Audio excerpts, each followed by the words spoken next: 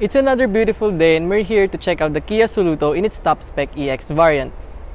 Marami na tayong nakikitang ganito sa daan ngayon and it was given to us for a week, so check na natin kung ano yung totoong performance niya.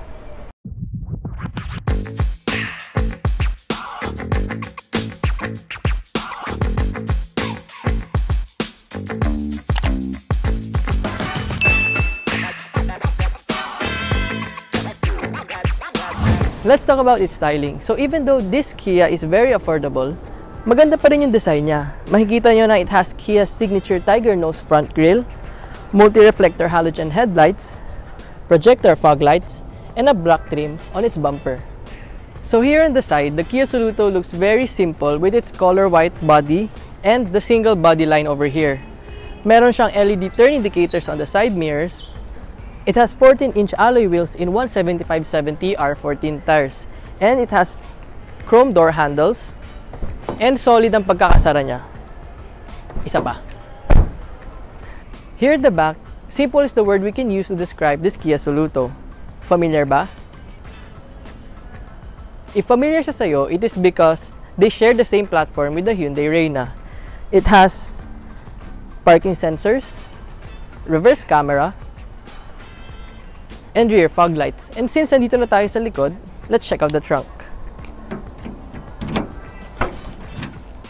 So here's the trunk of the Kia Soluto. It has a pretty decent amount of space. As you can see, nandito yung camera equipment namin, 2 luggage, and my backpack.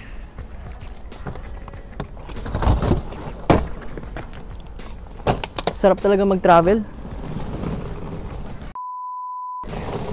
Wait! Bawal pa pala mag-travel ngayon, no? Ay, nakakamiss talaga mag-travel.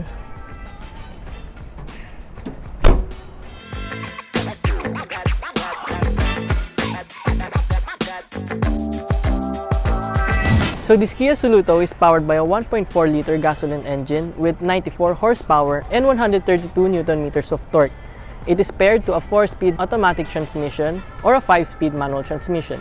Safety features on the Soluto include dual front airbags, anti-lock braking system, reverse camera with static guidelines and rear parking sensors, and ISOFIX child seat anchor points. So let's start the Kia Soluto.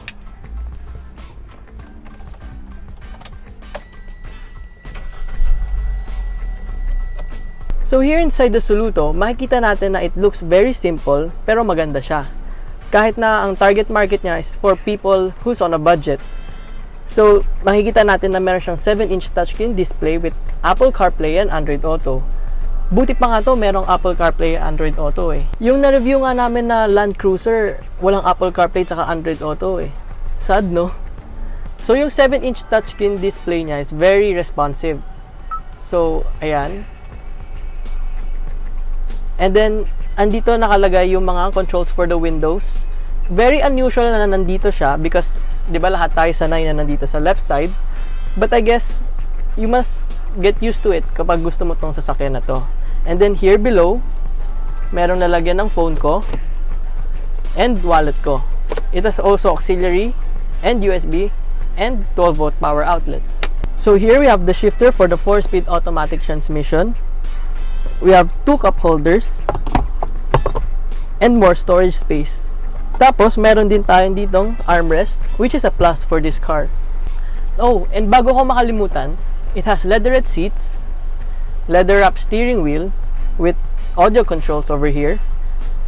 And personally, I like its design. Maganda yung steering wheel niya. So here at the back, as you can see, there's nothing much to expect. Meron siyang power windows, the speakers, and storage space na sadly hindi kasya tong water jug ko kahit saan pa akong sasakyan pumunta. And mind you na-try namin yung speakers niya and it sounds so good kahit na ordinary speakers lang siya. And meron pa siyang ISOFIX child seat. So pwedeng ilagay yung mga seats ng mga bata. So for the space here at the back, makikita nyo na I've got lots of leg room and headroom and I'm 5 foot and 6 inches tall. And I think 2 of me can fit here comfortably.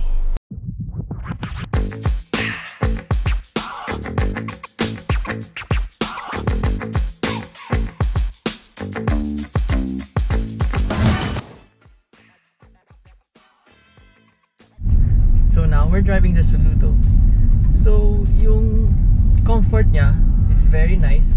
Malambot yung leatherette seats. And then maganda siya dahil may armrest ka dito. So while you're driving, pwede mong i-rest yung arms mo. And then hindi ka makangawit. Unlike like Vios and Almera, yung mga ganun, wala silang armrest.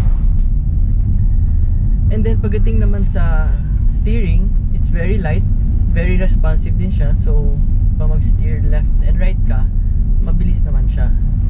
The acceleration is nice, it's very quick, and it's also responsive. And it has 93 horsepower, which is good for this size na vehicle dahil yung mga ibang sasakyan like Expander, Rush, there are 100 plus. And then 7-seater yun. Ito 5-seaters. So it's good na rin, diba? And then its ride quality is also good. Although it's not the smoothest, okay na rin naman siya. The only cons na masasabi ko dito sa Soluto is the road noise. Because even at low speeds, maririnig mo siya. And I hope, diba, syempre gusto natin lahat na walang road noise when we drive or less of it. And then yung engine sound nga pala, hindi siya tunog Grab. Sorry Grab Pero kasi diba, usually yung mga ibang sasakyan, meron talagang distinct sound na parang akalain mo nasa Grab ka, ganun. Pero there's nothing wrong with Grab. We use Grab also. And this is not sponsored, by the way. Baka akalain nyo sponsored. So for the fuel economy, we got 10 to 15 kilometers per liter on the city and 20 kilometers per liter on the highway. And para sa mga ganitong klaseng sasakyan na for city driving, it is important for the viewers and sa customers na malaman kung ano yung nakakonsume niya na gas. Because syempre, you're gonna use it every day, going to work, doing your errands. Kaya mas magandang you know ano yung nakakonsume mo, so makakatipid ka. So makakatipid ka with the Soluto. So for the visibility, I can say na it's very nice kasi this pillar doesn't, this one, hindi yan nabablock yung view. And then the windows are big enough for me to look at the side mirrors and see what's beside me. And last nga pala, yeah, dito sa windows, medyo hassle siya compared when it's placed here in the side.